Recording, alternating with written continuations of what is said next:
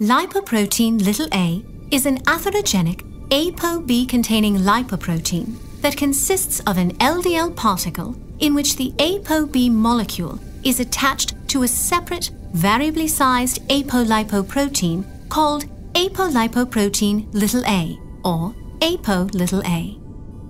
ApoA bears a structural similarity with plasminogen, the precursor of plasmin, and may competitively inhibit the conversion of plasminogen to plasmin. Plasmin degrades fibrin blood clots. With less plasmin to break down fibrin, fibrin concentration increases, promoting thrombogenesis. ApoA may also bind to plasminogen sites and fibrin, increasing the atherogenic and thrombogenic potential of lipoprotein a compared to LDL. Because of its unique structure, Lp(a) combines both the potential atherogenic risk associated with LDL particles and the potential thrombogenic risk attributed to ApoA.